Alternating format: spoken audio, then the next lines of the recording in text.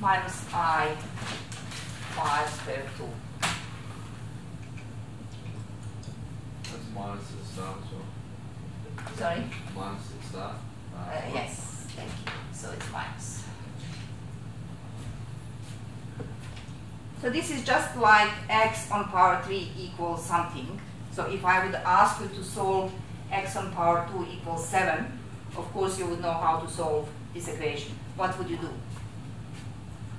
Take the square root of Exactly, you would take square root or power, take power half of both sides, and then you would have x equals plus minus square root of 7. So you would have two solutions because the power of this equation is 2. In general, you have two solutions. You can have less because some solutions can be equal. And then in the set of real numbers, some solutions could be complex. And if you would just be solving in the set of real numbers, then you wouldn't get those solutions. But here, this equation is actually, we assume here that z is a complex number, so we will have 3 solutions.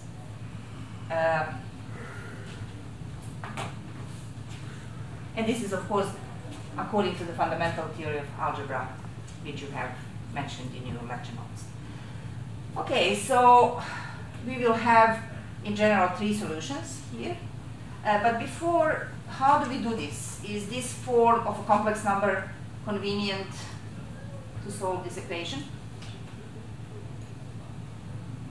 Or we use polar form? Yes, we use polar form, and then we will be using the Moivre's theorem, which is in your lecture notes on page 13. And this theorem says that z on power n equals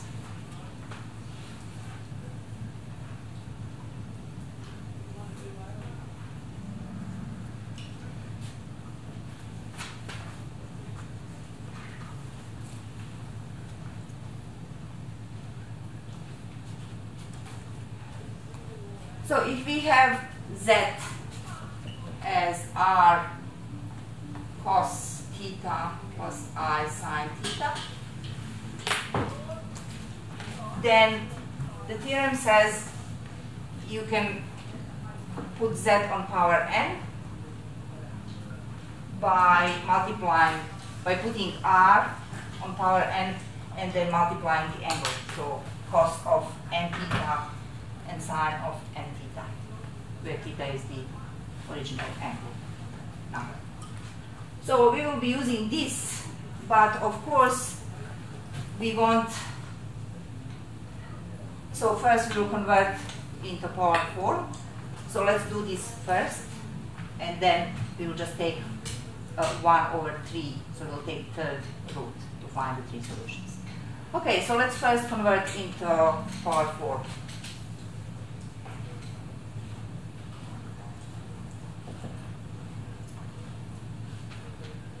So first we have to show the number in the complex plane.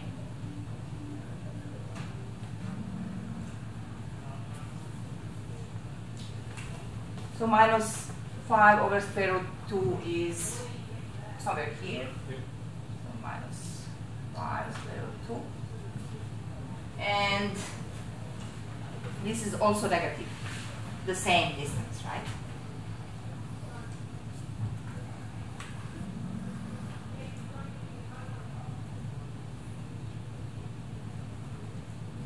So this is our number z on power 3. And this is the corresponding theta angle.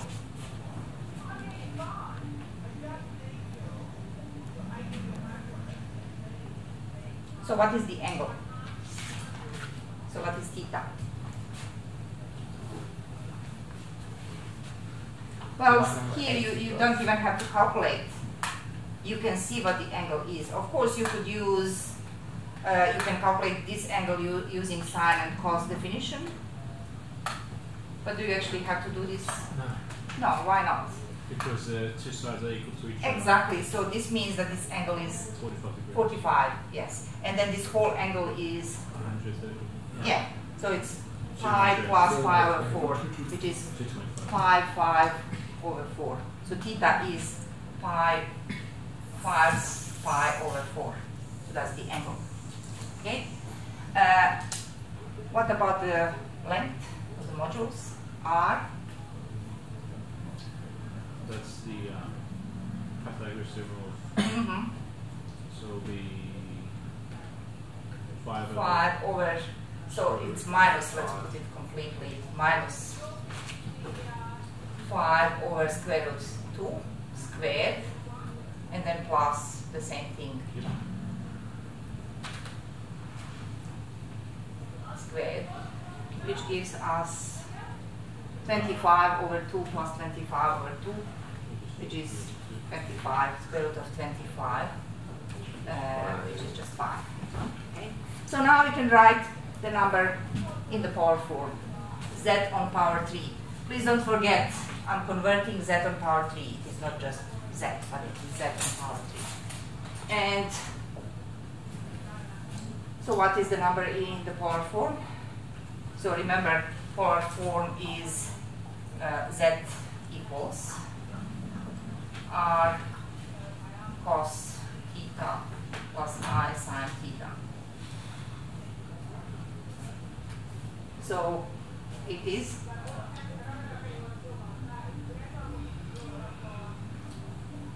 5, Third root. 5, r is 5, right? Cos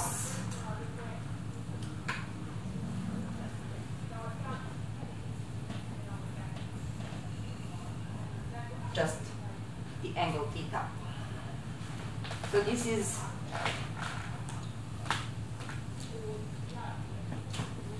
the number converted, the same number converted into polar form.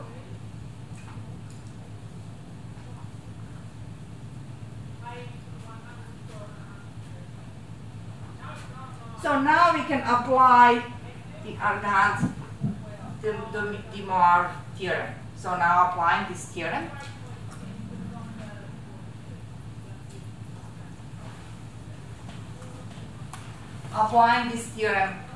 on this, we want to find z, right? So we will take third root of both sides to solve this equation. And so we will have z on power 3, which will just give us z, equals third root of 5, or 5 on 1 over 3, and cos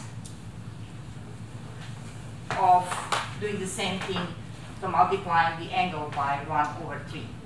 So it will give us 5 pi over 3 times 4 tau.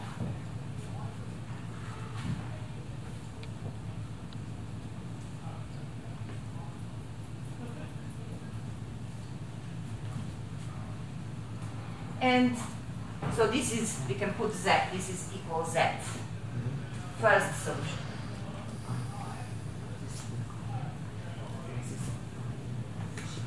So this is the first solution. The angle corresponding to the first solution is 5 pi over 12. So just replacing n by 1 over 3 will give us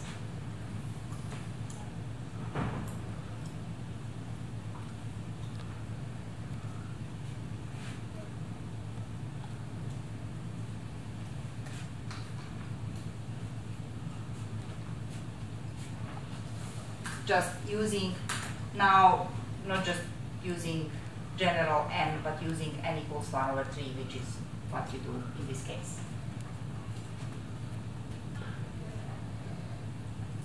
Okay, so now we just need to find other two solutions, and the other two solutions will have the same r, so they will be equally distant from the origin.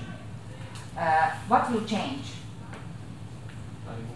Just the angle, exactly. So the angles will change, but all solutions will be on the same circle on the same circle with the equal radius, so equally distant from the origin. So how do we calculate second two angles?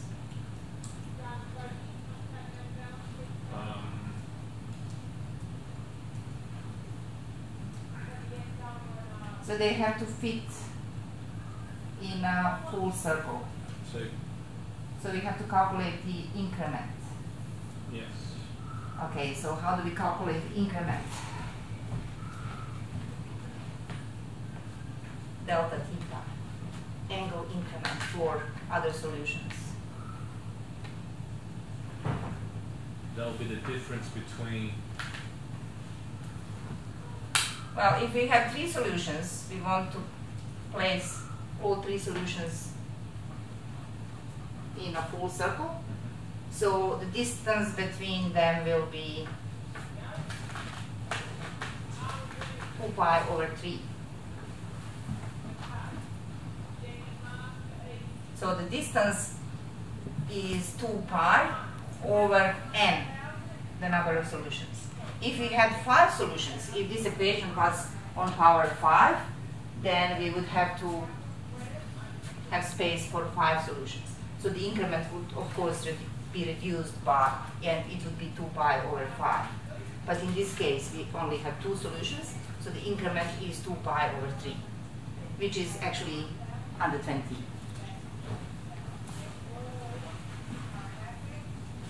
Okay, so let's now use this increment and calculate second two angles corresponding to second two solutions. And then we just replace the angles, and this will give us the solutions.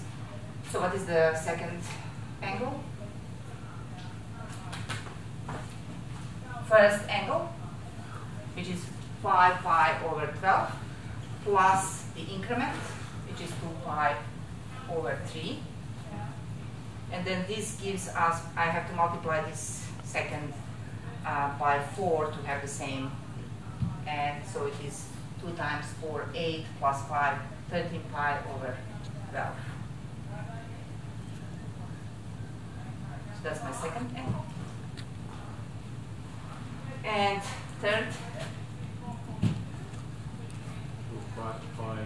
adding the same increment, but now to 13 pi over 12, plus again 2 pi over 3. And again I have to multiply this by 4, so 8 plus 13, 21. 21 pi over 3.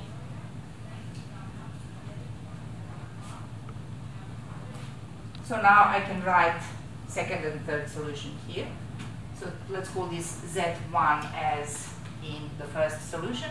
The second solution will be again third root of 5 cos 13 pi over 12 plus I sine 13 pi over 12. Okay, and the third solution, well, exactly the same, but No, now 21 pi over 12. Yeah, You got it. over 12. Thank you. Yes. 21 over 12 pi.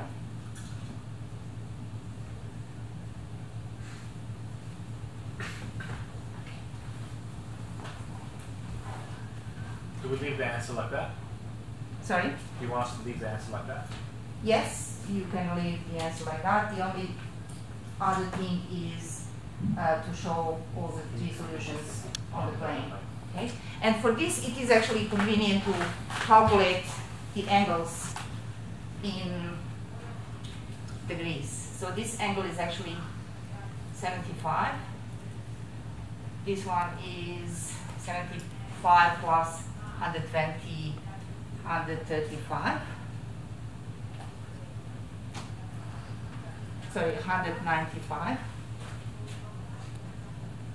And this one is 315. You can check the calculation, but it is simply because it's easier to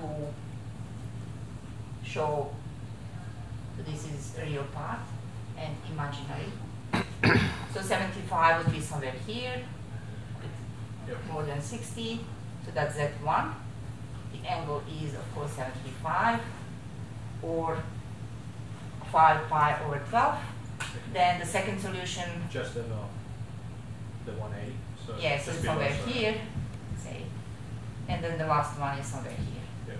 So you have 3 equally placed solutions. So that's the second one and the third one.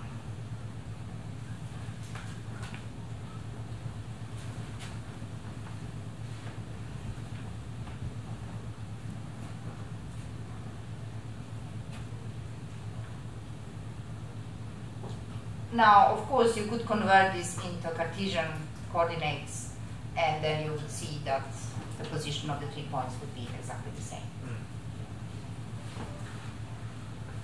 Of course, you could use, to solve this question, you could just use the general formula for the solution, given in your lecture notes on page 17, where this is theorem 6, roots of complex numbers.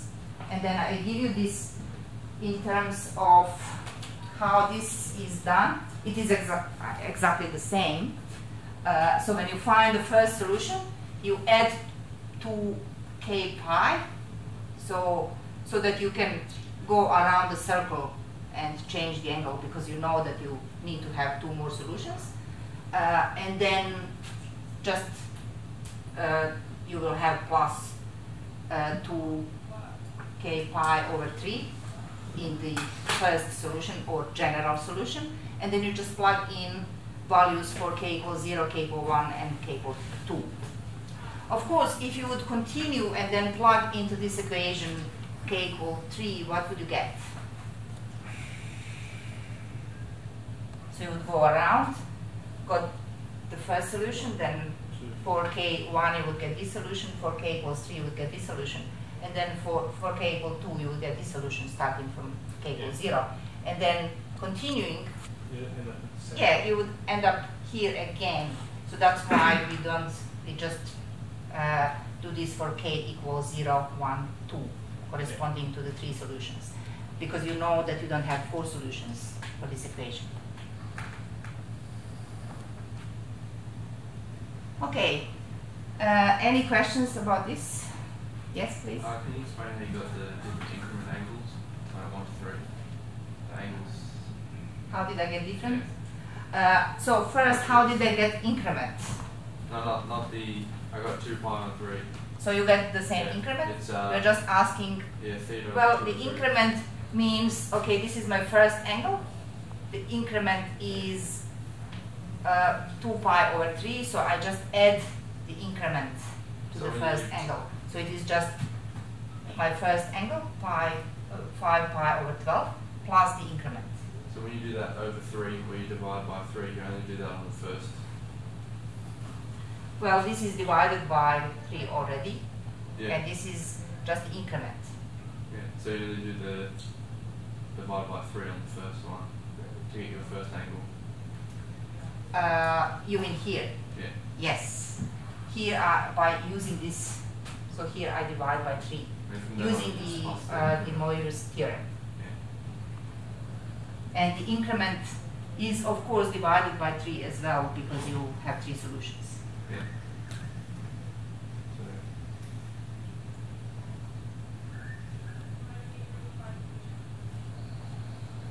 So you calculate, again, you calculate increment as 2 pi over n. Yeah. I was Okay? just confused. And then Q2 would be Q1 plus increment. Okay? Q3 would then be Q2 plus, again, the same increment, Yeah. because they would be equally spaced, the solutions. I was just confused to that formula where you go over 3 with the angle. You divide by 3. I thought you did on Z1, Z2, Z3. But you only do it on the first one. And then you just Yes, I divide and then I find increment and then find the other two solutions. Of course, I could put k here, start with the first solution, but then add 2k pi, which is just like a counter that lets you go around the circle and have more than one angle. Then, of course, this would be divided by 3, and this would be actually your increment.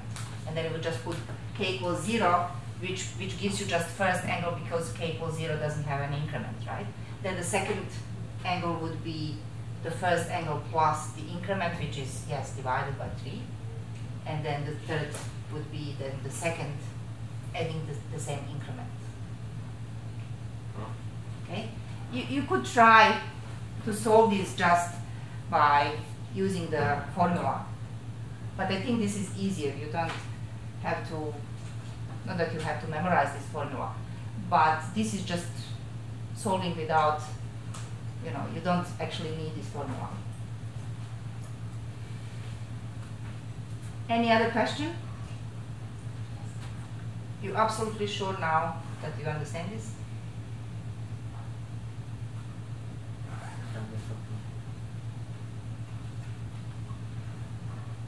Okay, any other question on complex numbers? About complex numbers? Before we move to the next topic, which is elementary functions.